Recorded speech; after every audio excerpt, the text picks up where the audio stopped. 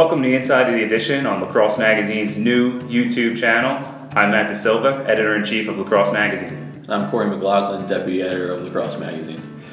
So here's what you can expect on our new channel here. We're looking to really bring the pages of the magazine to life. We have some of the best storytellers in the business, and we've done so a lot in this fashion on the print medium. So you can go anywhere and find lacrosse highlights and stand-up interviews. What we're looking to bring you here are the stories, the personalities, the lifestyle, and the culture of the sport. Really looking to take the pages of the magazine and bring them to life. What we're going to try to do with these Inside the Edition segments is kind of take you behind the stories and explain why they are in the magazine and kind of why they're important to you, what the stories behind the personalities are, and give you an inside look at how the magazine comes together and our thought process behind what you see and what finally appears. One of the questions we most commonly get here at Lacrosse Magazine is, how do you choose who winds up on the cover? Really, with Myles Jones, it was only a matter of time, especially after his truly epic performance in the NCAA tournament last year. We wanted to get to know more about his upbringing and really how he emerged and really became more comfortable in his role as someone who could potentially be a face of the game. Yeah, anybody who's kind of followed his career and followed Duke in recent seasons has known Myles Jones' potential, and for him to kind of put it all together last season and take his raw skills and hone his kind of stick skills and all that stuff. It was really fun to see that come together, and we just kind of wanted to explain how that happened and where he came from and what he can do in the future. And moving forward into 2015, everybody's going to be talking about Myles Jones. So this was a perfect timing for a cover story like this. One anecdote we got in the story was from Virginia's Dom Starzer, who was particularly grooming a long stick midfielder solely with Myles Jones in mind. So that just shows you how polarizing and dynamic a force he can be. Yeah, I mean, he's a guy that's going to be around the game for a while, I think.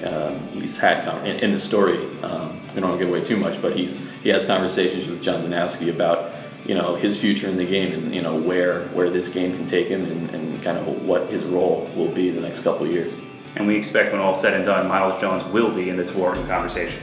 The other big feature we have in this magazine is on the women's side, and it really be summed up in 3 words: is Virginia back? And I say back because back when I started at Lacrosse Magazine in 2005, Virginia was the team in women's lacrosse. Just coming off an NCAA championship, they had the best player in the country in Amy Appelt. And then there was a changing of the guard that year. A little known team from Evanston, Illinois, known as Northwestern, started its run of 7 NCAA championships in 8 years, beating Virginia in that 2005 final.